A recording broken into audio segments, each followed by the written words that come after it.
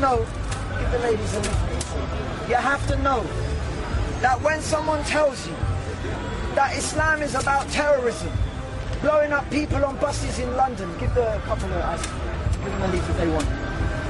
You have to know that Islam is not what Bin Laden says, or what somebody in Finsbury Park says, or Tottenham. Islam is what God said 1,500 years ago. Islam is what was revealed to Moses and Noah and Abraham and Jesus and Muhammad. May Allah's peace and blessings be upon you. Don't be tricked by people claiming to be Muslim, claiming to be doing acts of terrorism in the name of Islam, because Islam is free from them. There's no sexism in Islam. There's no racism in Islam. You have to know this.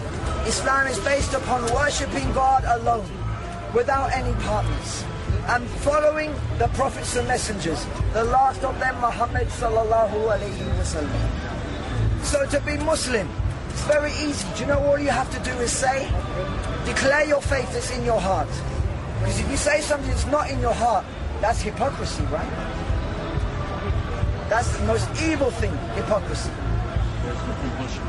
Allah says in the Quran, in the 2nd chapter, Surah Al-Baqarah, La ikraha fi din. There's no compulsion in the religion of God. No one can force you to be Muslim. No one forced me to be Muslim. If Islam was a religion of terrorism and male chauvinism, I'd leave Islam today.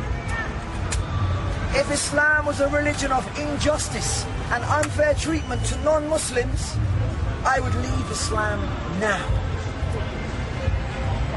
But because I became a Muslim based upon knowledge of the Book of Allah, knowledge of the Quran, knowledge of the Sunnah of Muhammad sallallahu alayhi wasallam, knowledge of the life story and the teachings of Muhammad, may Allah's peace and blessings be upon him, I will never, bi'ithni Rabbi, I will never leave the religion of Islam, because I know it's the true religion, the religion of compassion, the religion of love,